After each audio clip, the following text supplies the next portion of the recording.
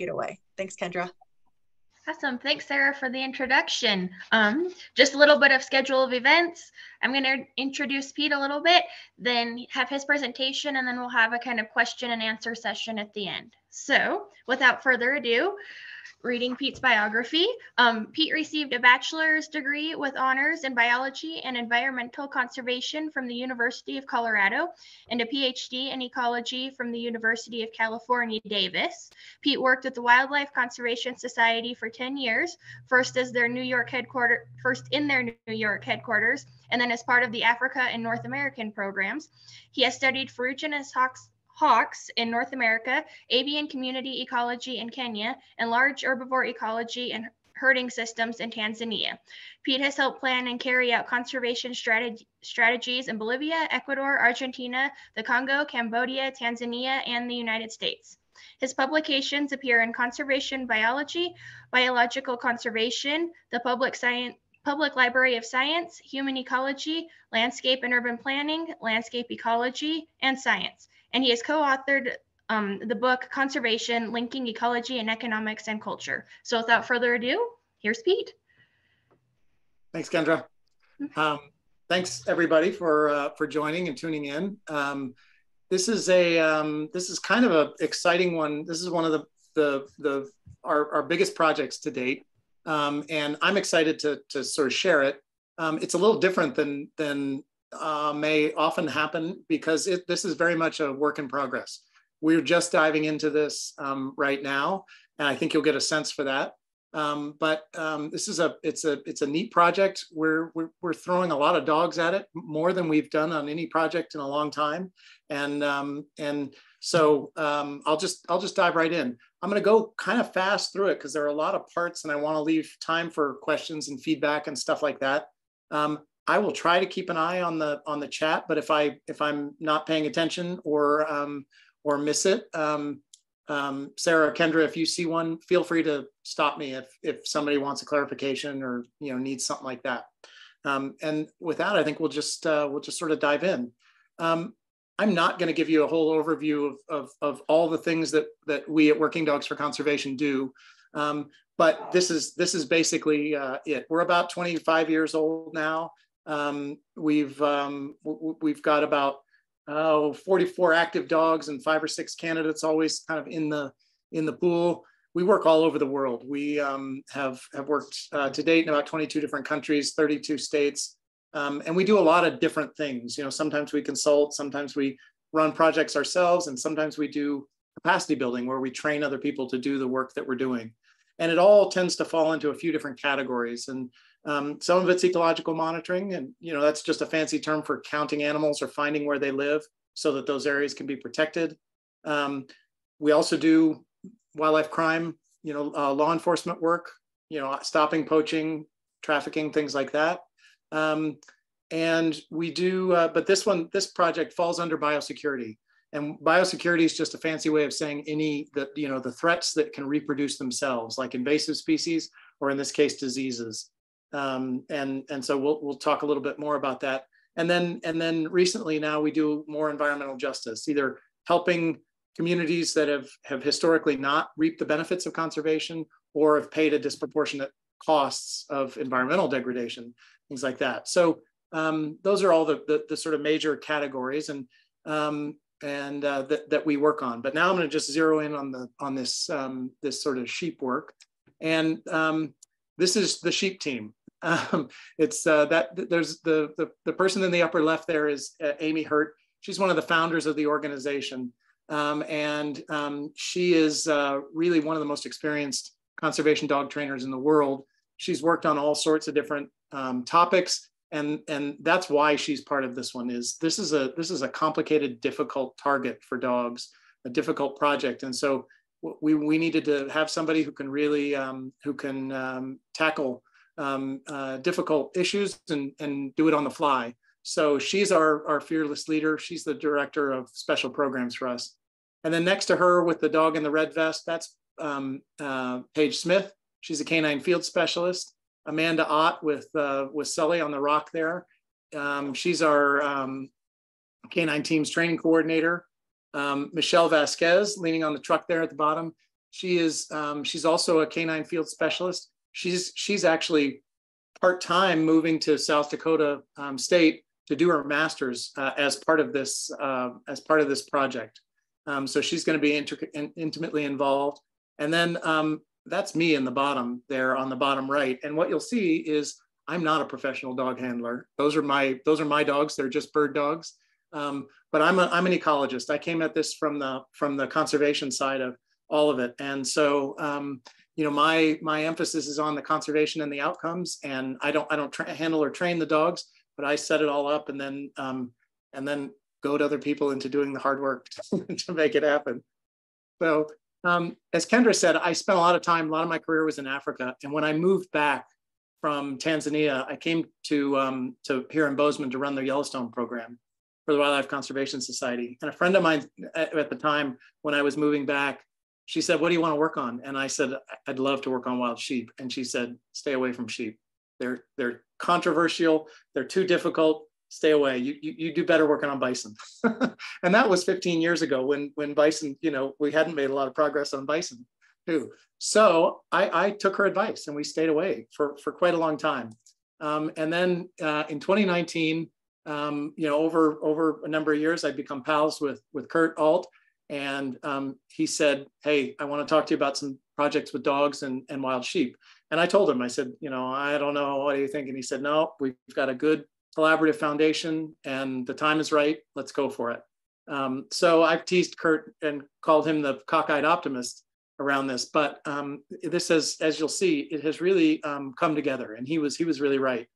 So with encouragement in the very beginning and some introductions from the Wild Sheep Foundation, we started working initially with Montana State University. And then very quickly, Kevin Hurley, who's on tonight, and Kurt and others opened up their Rolodex and started introducing us to people and talking about the projects with agencies.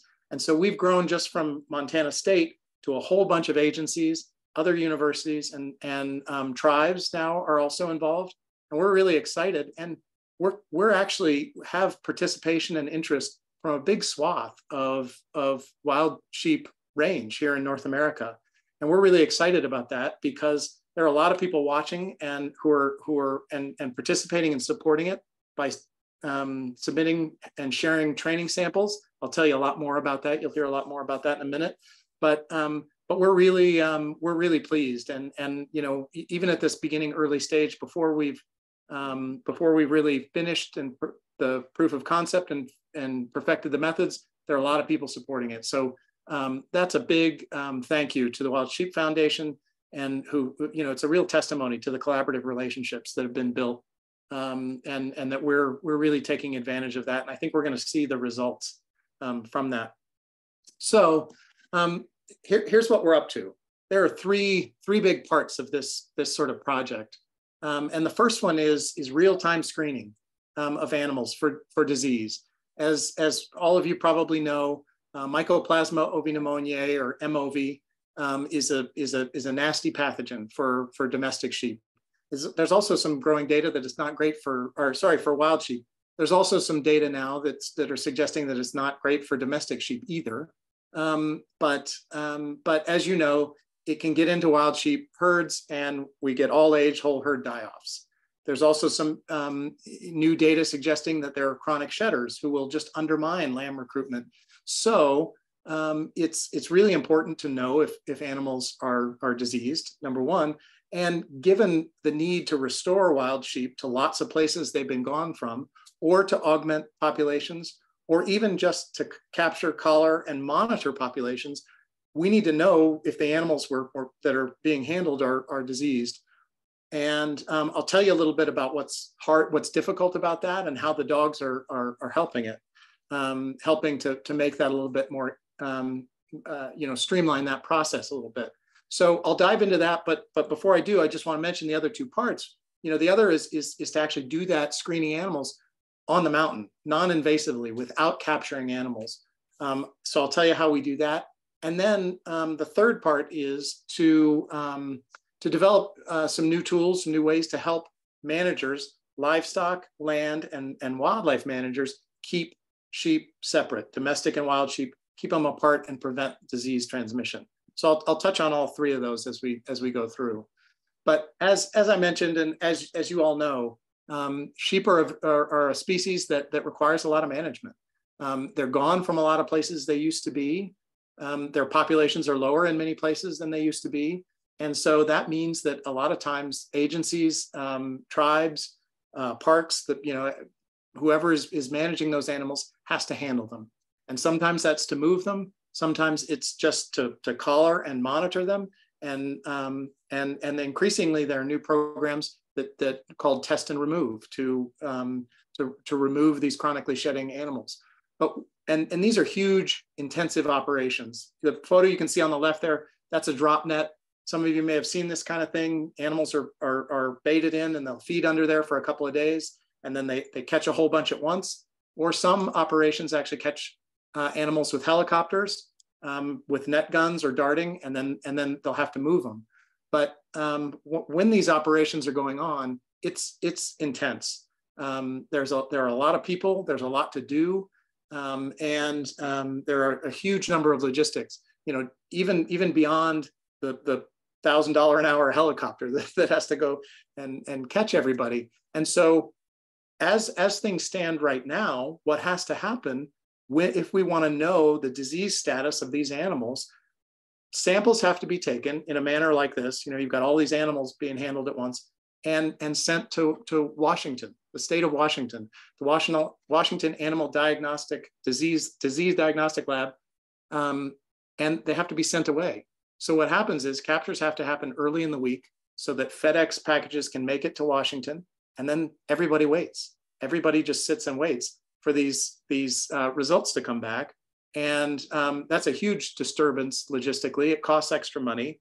You know, it prolongs these operations. And importantly, animals have to be kept in stock trailers, not only kept in stock trailers, but kept separate from each other so that they're not transmitting disease. So it's stressful for the animals, it's slower for people, it's expensive. So the idea is, can we take methods that have been developed for human diseases? Many of you have probably heard about the cancer dogs at the University of Pennsylvania. We collaborate closely with them. These are similar methods. Can dogs detect the disease in those animals in real time, in the field, to allow those managers to have an answer much more quickly and to act on it, you know, more quickly, or use it in combination with the other methods if that's what they would like to do. But the idea is that we help them prevent moving animals who are diseased, or knowing which animals are diseased, whether they are even at all, and plowing that information back into management in real time. So hopefully it'll speed things up and provide a really reliable tool that everybody can use to improve sheep management and protect and make it easier to either establish new wild herds, augment existing ones, or remove animals, make the existing ones healthier. So how do we do that? How do the dogs actually do this stuff? Well, we work on a number of different sample types, and I'm going to show you how the dogs work. This is Benny. He's sitting in our facility. We've got a facility just outside of Missoula, and that thing in front of him is called a scent wheel. It's how we present scent or odor samples to the dogs. On the end of each one of those arms is a little can that looks like it looks like a powdered sugar shaker. You know, it's a little stainless steel can. It's got a screw-on lid and holes in it. And inside there, we can put different samples. In this case, we put the scat, the pellets, the fecal pellets from sheep who are wild sheep who are either infected or uninfected.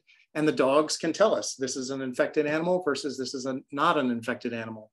And they'll walk around and test all of those samples. We do it in a double-blind way. And the reason for that is twofold. Number one, this is a pilot.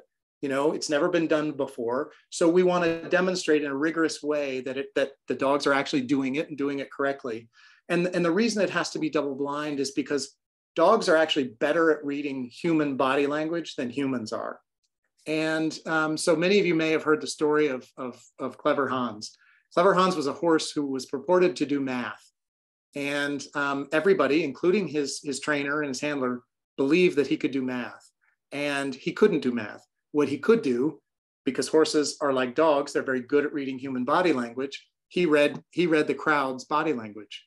So he would stop, they'd ask him a math question, he would stomp his foot and he would watch the crowd. And when he got to the right answer, everybody would look up at him and he would stop. So we need to structure our experiments here in a way that we're not prompting the dogs to give us the answer that we want. So what you see there, that's Finn, and she's a chocolate lab. She's one of the dogs on this project, and she's in a closed-in room. And on the right side on the wall there, you can see a camera. That's a remote camera for observation, and it's pointed at her on the wheel there. And then what that allows us to do is be outside the room and to watch from outside the room. And we can then know if she stops, alerts at the right target. And in this example, the target, which is positive sheep scat from an infected sheep, is in port number 2. So it's right there in front. And in the other ports, what you'll see are what we call distractor odors. These are just other things. So it could be scat from a non-infected sheep.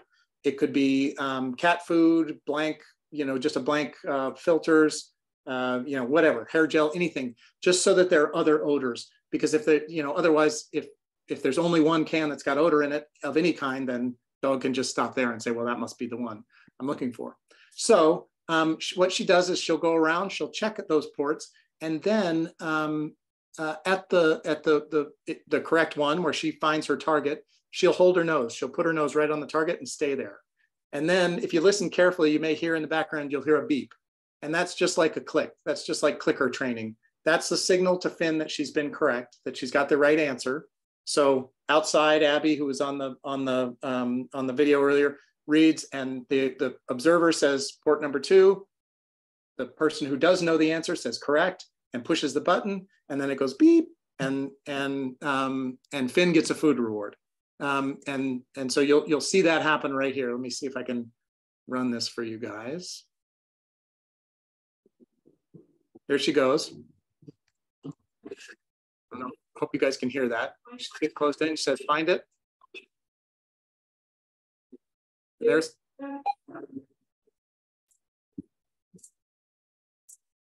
So there's her alert, and there's her. She's getting her reward. She gets her food reward because she was correct. So that's how we have tested this initially to see, can dogs detect the disease. I'll show you some data and some results here in a second, how they do it. But basically, we'll use a modified version of that in the field. So when sheep are captured, they'll bring the samples, whether those are nasal swabs or scat, to a central place, and then the dogs will screen them, and then we'll give those information, the data from those, back to the managers and the biologists right then. So, oops. Okay, so like I said, this is a proof of concept. First question is, can they even do this? Can they detect it? And if so, then how good are they at it?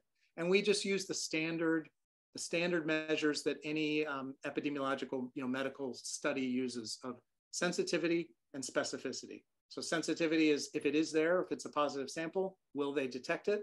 And specificity is, will they alert to negative or incorrectly say a target odor is there? So it's the two different ways to miss. One is to miss one that's there, and one's to think it's there when it's not. And then accuracy is just a combination of the two, as you can see there. So the number of positives and the number of true negatives that they get correct over the total number of trials. So positives correct, negatives correct, and misses.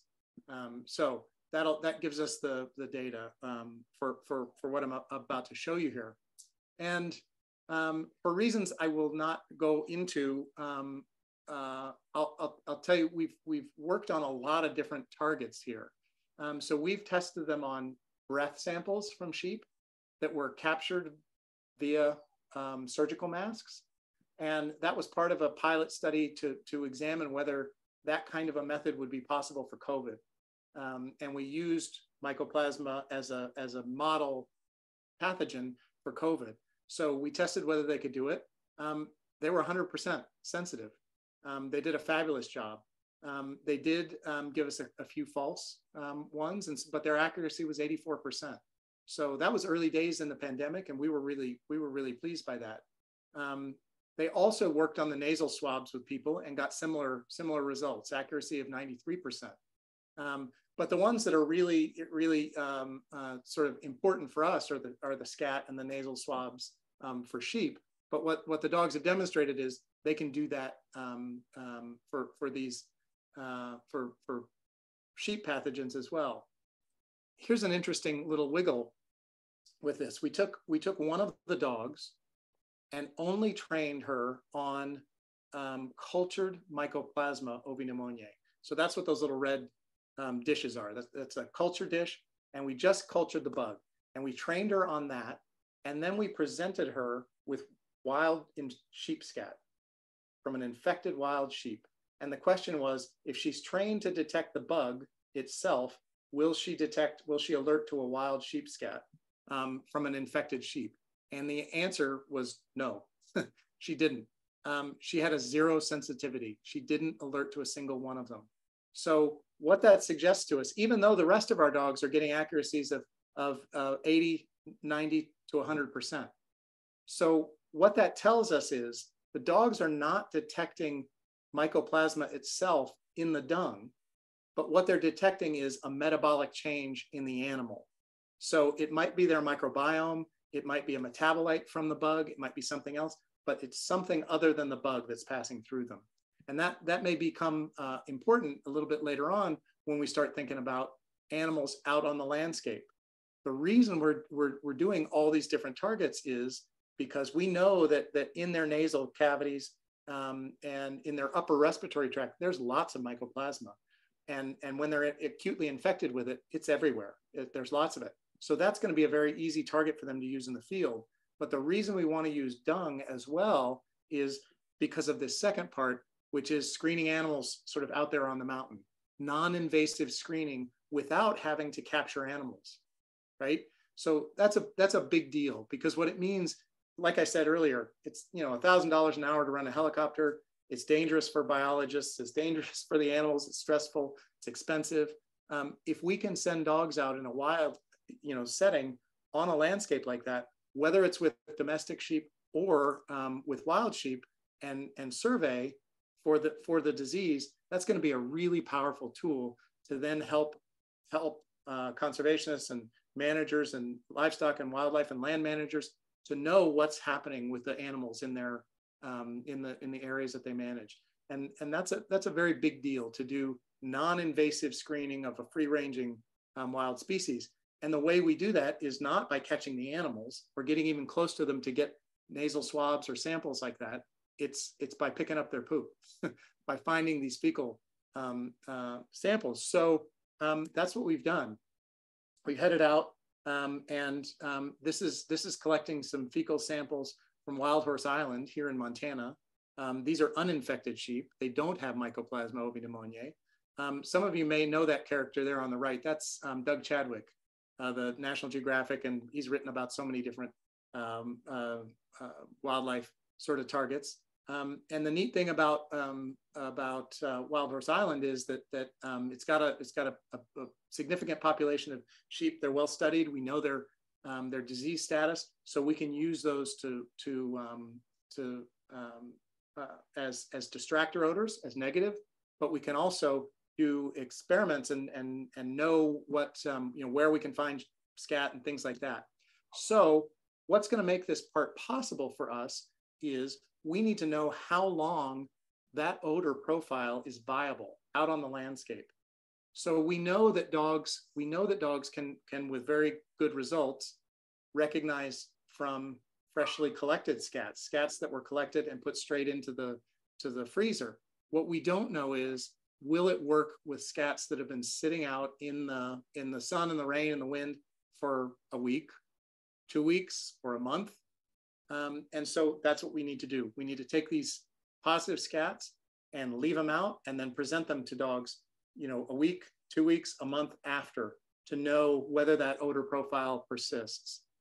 And because we're doing some of the mechanistic work, I'll tell you about in a second, to figure out what is creating that odor profile, we'll be able to find out more about what the actual signal is, what the dogs are using to recognize that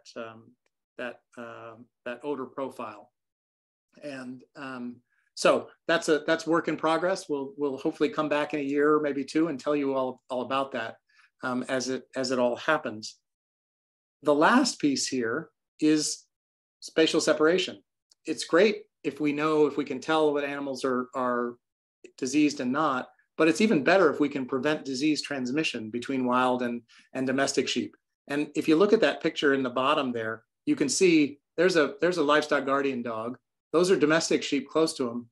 But look in the back there. You see that big dark fellow in the back, right back there? That's a ram. That's a bighorn ram who's come in to consort with that band of domestic sheep. So we know that this happens. We know that these can lead to disease events. So one of disease transmission events. So one of Kurt's questions to us was, hey, can we use dogs to do this, to keep them separate, just like we do to keep carnivores like coyotes or mountain lions or wolves out, or bears out of sheep herds or flocks, bands? Can we do the same to prevent wild sheep from doing it?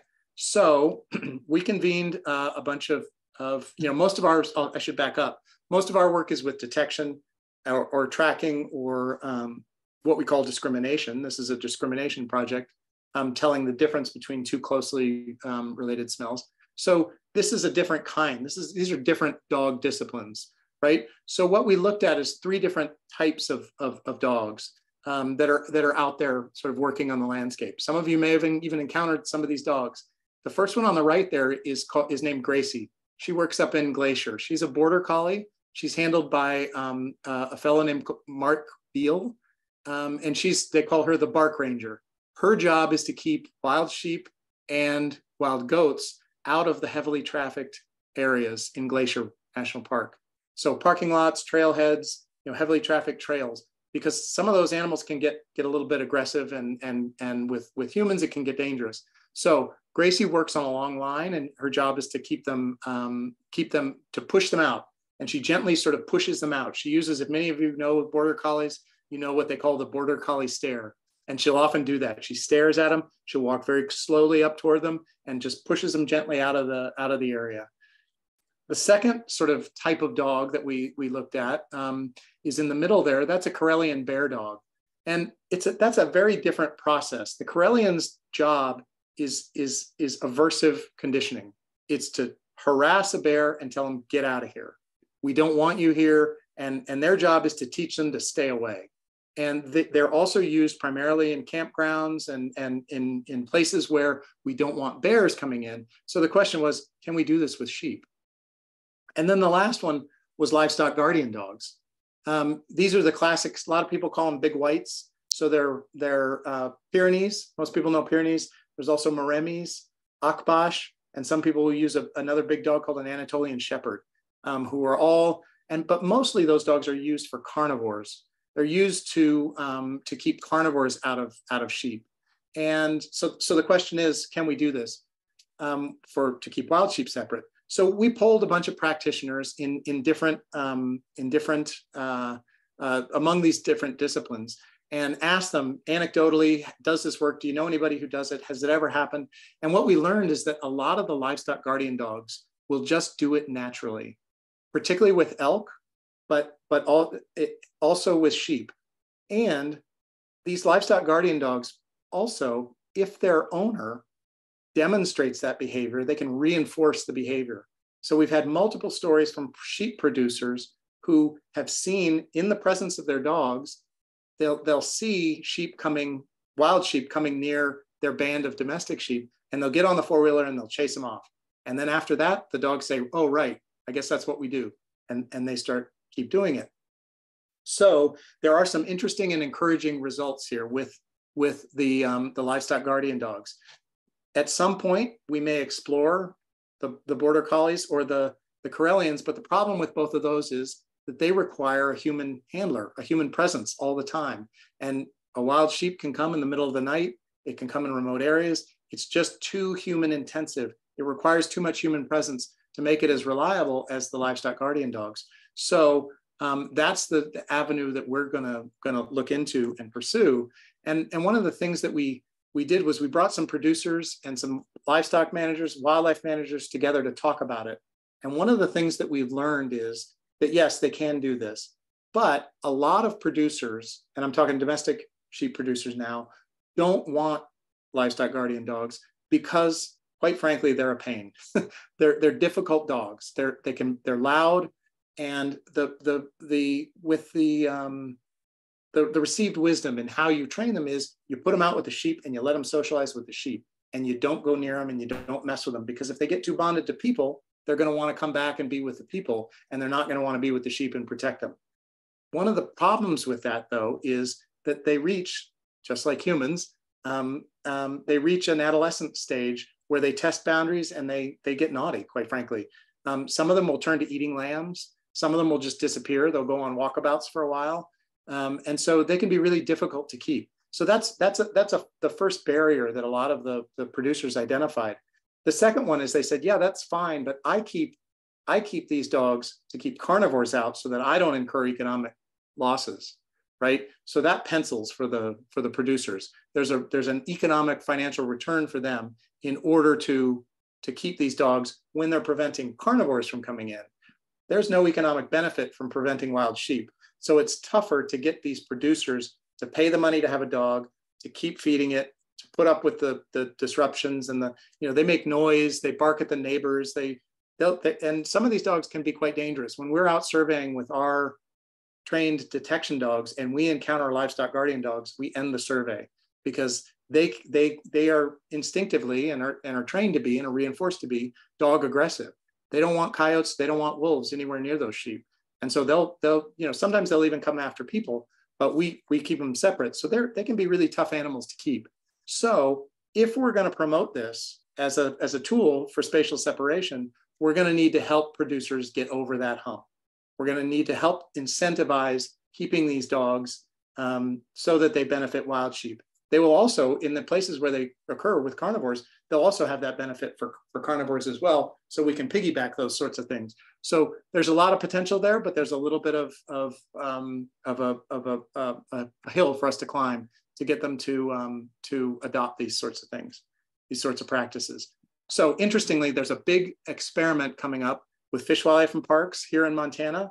And Wild Sheep Foundation are supporting and collaborating, and a number of different producers are all involved to look at exactly these practices. And so we're hoping to piggyback on that and learn a lot about the benefits of dogs and how we can help those dogs be better at keeping sheep out of wild sheep out of the domestic sheep. So more on that, that's probably 2 years out now, because that's going to be a long time coming, that one. But it's a really exciting prospect out there on the horizon. So as we look ahead, what's going to happen? Well, we have to keep training these dogs. I'll show you some data in a second. It's a complicated process, and managers handle 10 sheep in British Columbia, and then 25 sheep in Nebraska, and then 100 in South Dakota, and then another 20 in Oregon. And so the samples coming in, it's slow. It takes a long time to get these samples coming in. And some of them, the dogs nail it every time. They're really good. And other times it's harder for them. So we need to tease that apart. And in order to do that, we're going to use a lot of these other fancy techniques like GCMS, that's gas chromatography. There's PCR is like DNA analyses. Microbiome, we can look at the gut flora of those animals and what the dogs are figuring out is in the scat. And then there's a fancy thing called PTRMS, which it measures the weights of the volatile compound molecules. So we can know exactly what the dogs are smelling and see what's in it. So we need to keep working on that so that we're able to figure out what they're smelling and how we can keep them doing it reliably. We're heading out, we're taking dogs out on the first 2 capture events in these next couple of weeks, one in South Dakota, one in Nebraska. And that's really key. That's really important, because there are 2 parts to every canine project. Can the dogs do it? Can they smell the target that we're after? They can always smell the target. They're really good at that stuff. Often the harder part is, can we fit the dogs into the workflow? into the process. So you saw those pictures of the captures. There are a lot of logistics, helicopters and people and samples and things going. Can we find a way to integrate the dogs into that process so that they're working efficiently and they're not, losing their minds with all the distractions and craziness going on around them, but also doing it without disrupting or the safety and operations of all of that this goes on around them. So, and then the last thing is we're going to do the aging experiments that I mentioned to you to see how long it lasts, so that when a dog alerts to a scat in the field, we'll be able to say, well, there was a positive sheep here less than a week ago, if that signal only lasts a week, or maybe if it lasts a month, it was a month, whatever. So we'll know exactly what it's telling us. And then we can put that information in the hands of the managers. So we are still building this library of target odors. Dog trainers are constantly after training samples. And the reason for that is that dogs like to get paid. They're just like us. They like to get rewarded. They like to get paid. And if we have to be very clever about the ways that we train them, because quite frankly, they will shortcut. We call it cheating, but it's not really cheating. But it's that they will, for example, we never use a sample from the same individual in training and in the testing phase. And the reason for that is dogs can just memorize the scent of an individual. So if they remember, this is Joe the ram or Sally the ewe, and then they can alert to that animal again only by recognizing the individual, not by focusing on their disease status. So that's why we're constantly turning over our samples. So we need lots and lots of samples. The other challenge, and we're also now working on nasal swabs, more than just scat, so nasal swabs. Only 2 or 3 nasal swabs come from each sheep that's being handled. So it's not quite as abundant as scat. So those are hard to come by. So we need to keep sort of collecting them. So Kevin and Kurt, and now all the people in the WAFWA, Western Association of Fish and Wildlife Agencies, Wild Sheep Initiative, they've all been fabulous, sending us samples and helping in training. And we also need to know the status of those individual sheep that the samples come from, because then we can correlate it with what is the dog telling us? Are they smelling the bug? And here's the next slide. This is a very complicated slide. Each one of those pie charts is focused on a single population of sheep, and the colored wedges tell us what pathogens have been found in that population of sheep. And what you can see, mycoplasma is only one of those. I think it's the green one there. But there are lots of other respiratory pathogens in all these sheep. So we need to, in a very rigorous way, understand whether our dogs are just alerting because they know that individual is infected with a disease. Is it any disease? Or is it's infected with just a respiratory disease? Is that odor profile somehow different than a regular one? Or are they only alerting what we want them to do, what we're trying to train them to do is only alert to Mycoplasma ovi pneumoniae, just M.OVI, and get them just for that. But there are 2 kinds of M.OVI. You can have just an infection and not be acutely ill with it, or they can be really acutely ill and sick and dying of it. And each one of those things may have a different odor profile.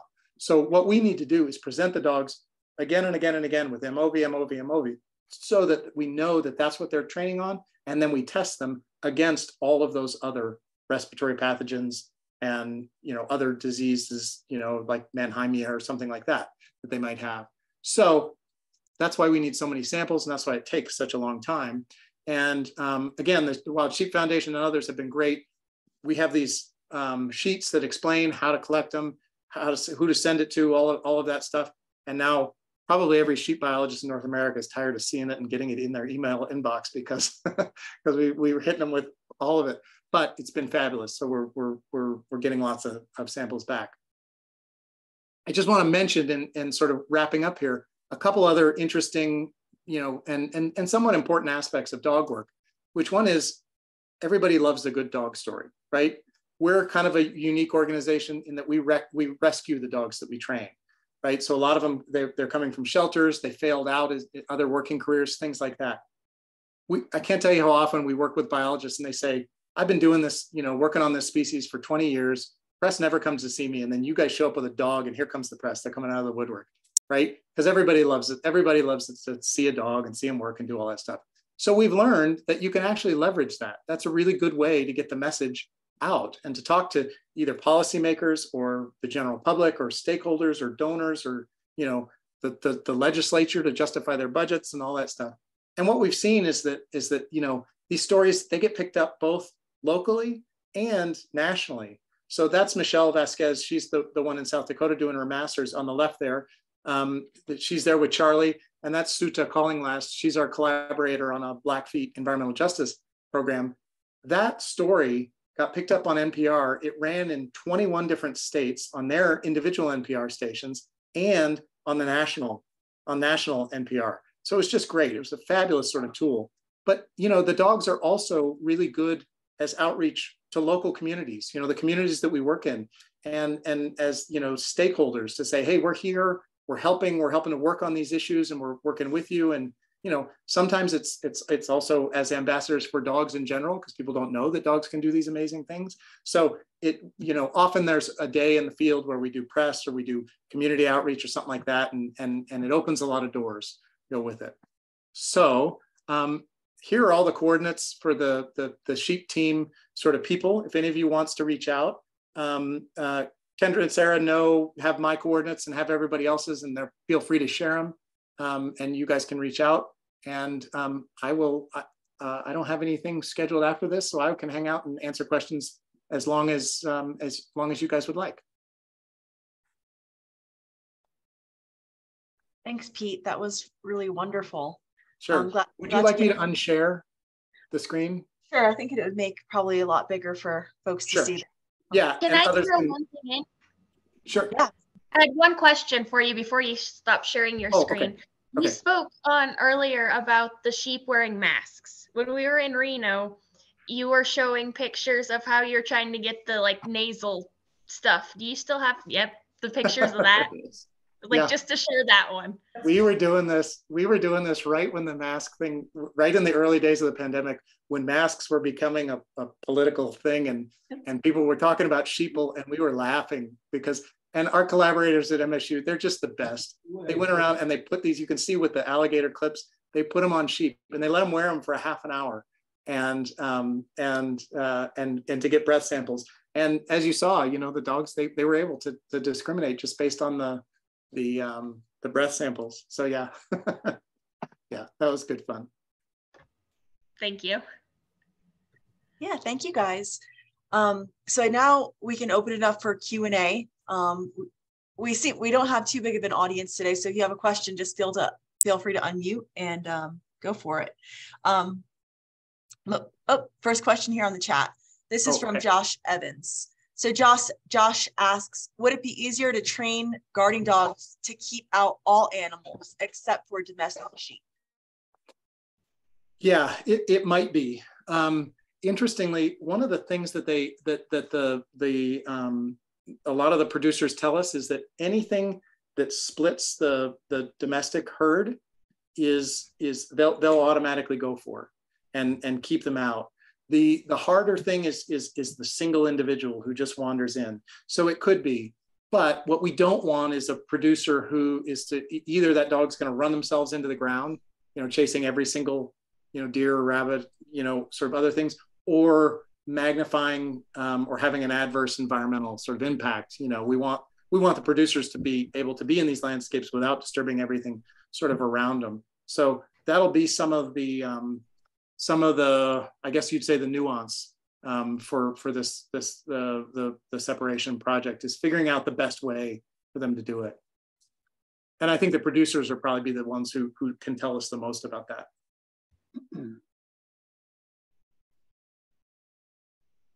I'll go to Kevin, who's first on my screen with his hand up. Yeah, just for those folks who weren't able to make it to Reno a month ago, just let you know that on Thursday night, conservation night, we had Pete, he brought 3 of his staff, Amanda, Paige, and Michelle, and 2 dogs. And so on Thursday night, we had a demonstration trial on stage with, I don't know how many people in the room, 1,500. And then the next day, Paige and Amanda walked the show floor with those dogs and really interacted well with the folks that were there. So it's a really cool outreach program, as Pete just described, but we see great potential with this, and we're really excited about the South Dakota and Nebraska projects that are coming up within the next 30 days. And we want to be able to compare, overnight samples that are shipped to Wattle, contrast and compare that with field PCR, the biomeme unit, the detection dogs, and then there's a fourth analysis tool that's not quite ready for field trial yet. It's called LAMP. But yeah, really excited about this project and glad that Kurt and Pete sat down and had that first conversation, because we think it's going to lead to some great things. Well, and Kevin, you guys have been amazing opening doors for us. I can't tell you how many people I've called cold and say, so Kevin Hurley gave me your cell number, and then they go, oh, okay, what do you need? It's been fabulous. It's been really great. And we have collaborators in Alberta who do zebra and quagga mussel work. They inspect boats, and now they're doing some other stuff on weeds and things like that. But they took, it's for Alberta Parks and Environment, and they took their public relations officer and they asked her, hey, we've gotten all this press with the dogs, and impressions or eyeballs or how they measure all that stuff in newspapers and the web and stuff like that. And they said, how much would it cost if we wanted to do a public outreach campaign and reach that many people? And so she sat down and did the math. It was over $1 million Canadian that they had in the first couple of years of that program, that, basically free advertising, that, a few cute dogs, and they have cute, playing cards they do. It's almost like a baseball card, and they hand them out that says you've been sniffed, and it has the dog's name and all that stuff. And those dogs are celebrities now, so people roll up to the check stations, and normally they're annoyed that somebody's going to have to inspect their boat and this and that. And they get out and they say, oh, is Diesel here? Or is it Diesel, or is it Theo, or, whatever. So it's it's great. It's really nice to see people engage that way. Thank you. Steve, do you have a question?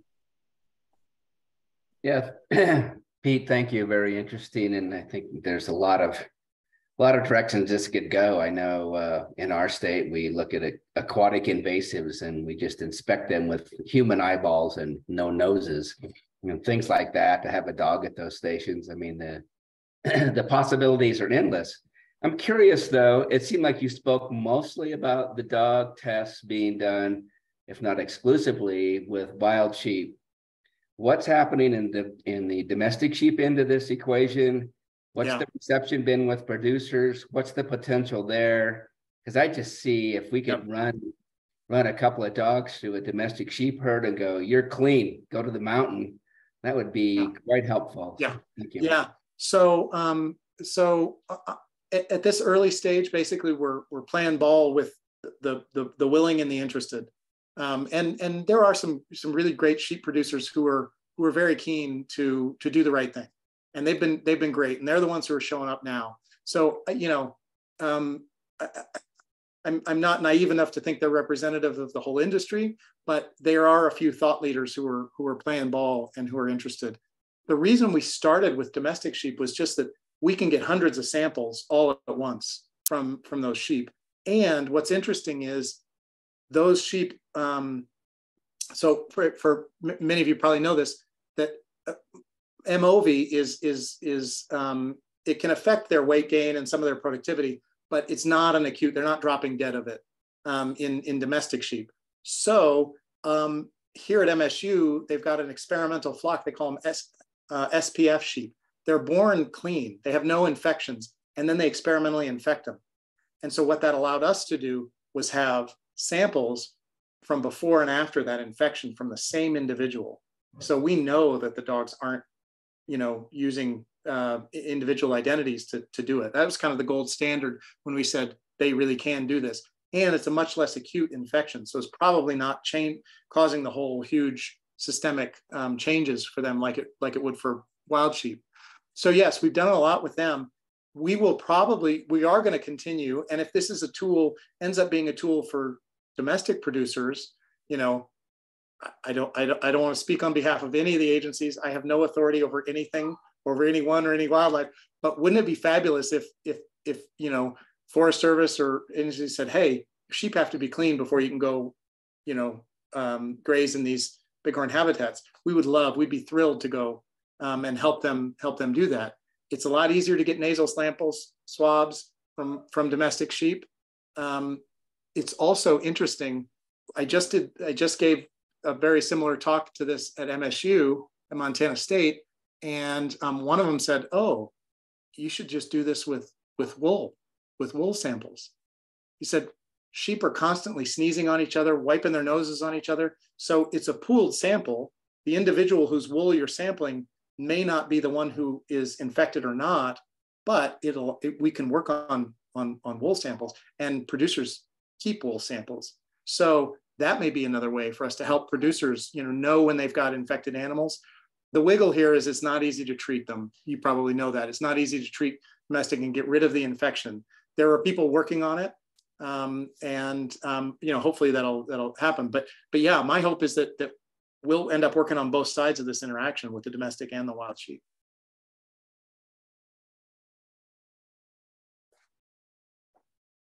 Good questions.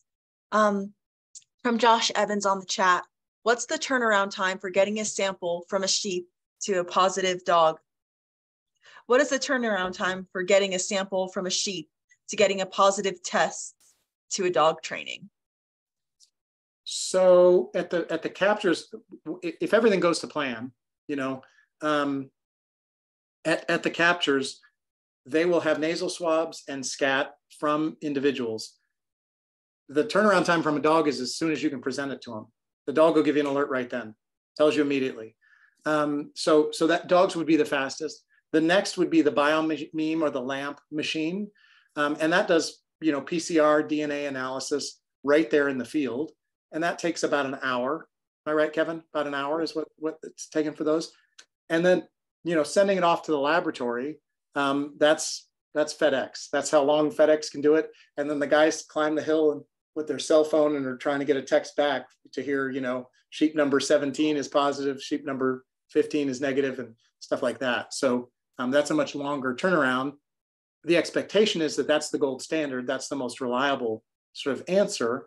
We'll see. I'm pretty confident that we can get the dogs, particularly with fresh and with nasal swab samples, we can get the dogs up around the reliabilities, certainly of the field PCR machine, but even as good as the laboratory at Wattle.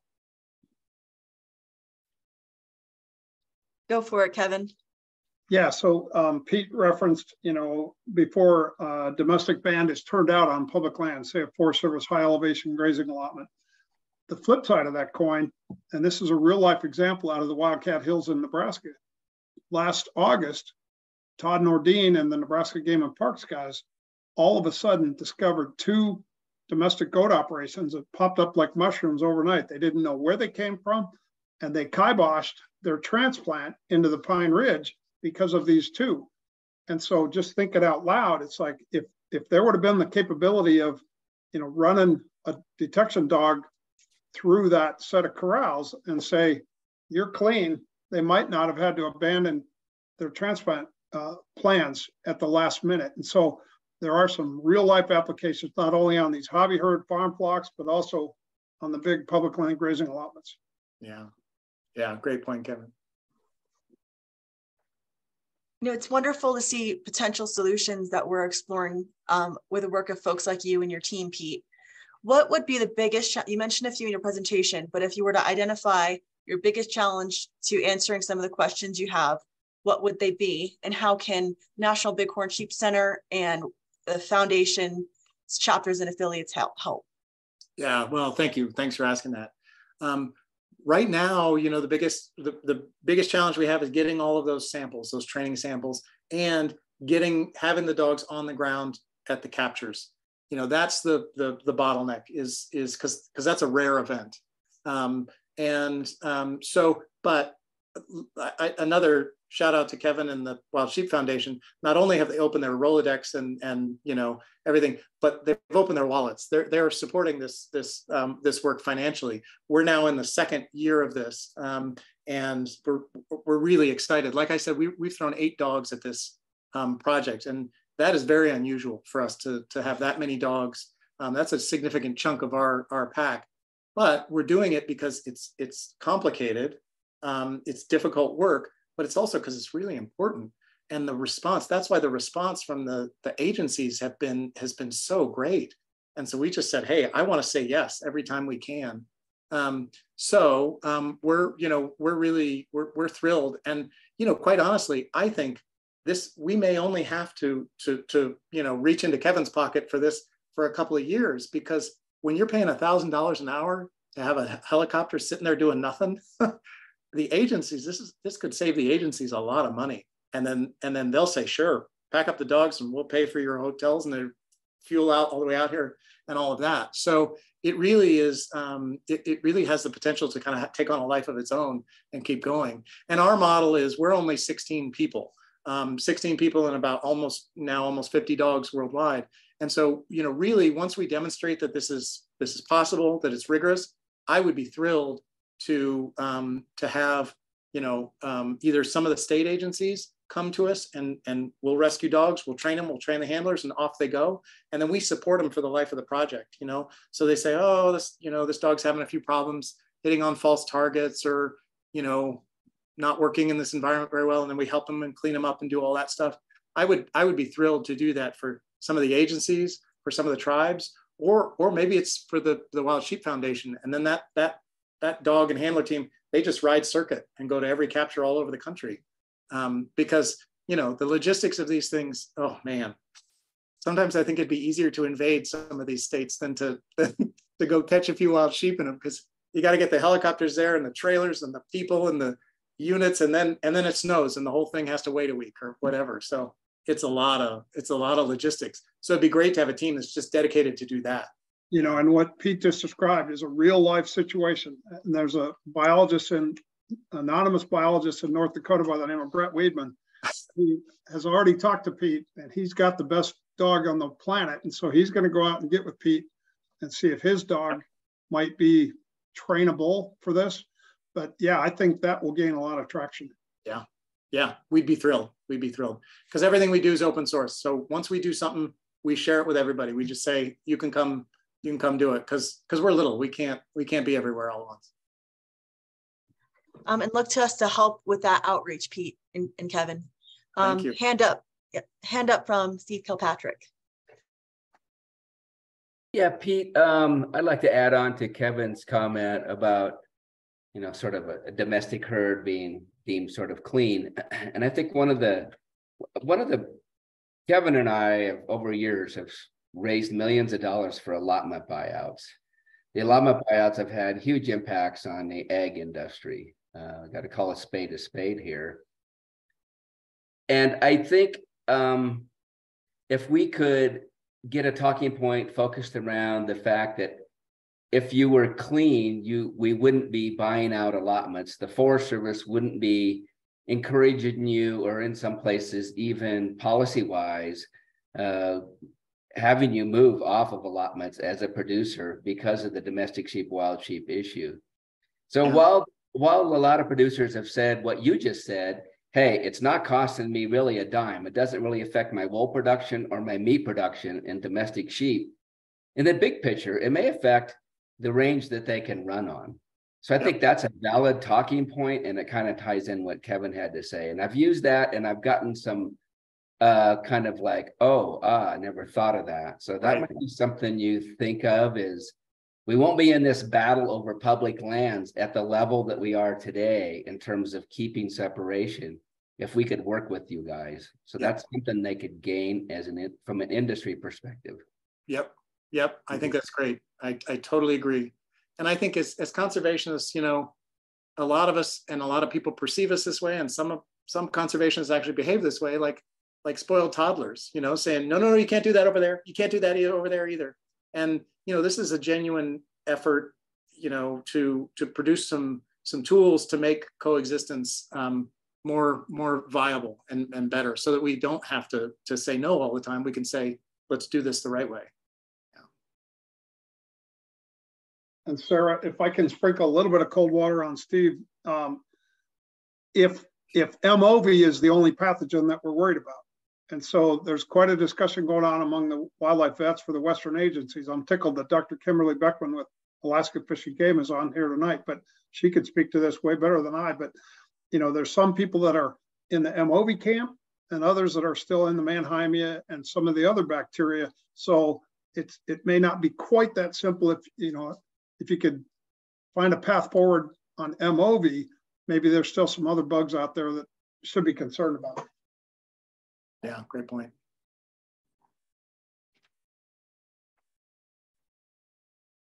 Well, you have M.OVI dogs and you have Mannheimia dogs, Kevin. Yeah. So Kimberly, I don't want to put you on the spot, but if you have any thought on that, sure appreciate hearing. Well, I think that, there's going to be other pathogens in the future too. And I think that what you're doing here is fantastic and is very exciting. And I can see a lot of applications in the future, but yeah, the M.OVI is a pathogen that is of concern and has an impact, and it's not the only one. So and Mannheimia can certainly cause disease and kill animals, but there's also animals that carry it and do just fine, so it's kind of a similar situation. And I'm sure there's things out there that we have never detected before that we don't know about. Because every time I look for something, I find something. Right. Yeah, I think we're going to be doing this for a little while. Yeah. Well, thanks again to Kevin, Wild Sheep Foundation, and to National Sheep Center for helping us get the word out. And I imagine a lot of you have paid into some of the funds that Wild Sheep Foundation has helped us do it. So thanks all of you both for tuning in, but also for supporting it. It's really great. We're honored to have you. We're honored to have this webinar series. Look forward to the future for 2023. Thank you all who contributed to it. And we'll make this recording available on our website. It should be up definitely by Monday. So we'll make sure that gets to you, Pete. And I just want to thank Kendra, my colleague, for helping put this together, and Kevin. So thank you. Thank you all. Good job, Pete. Thanks, guys. See you all. Take care.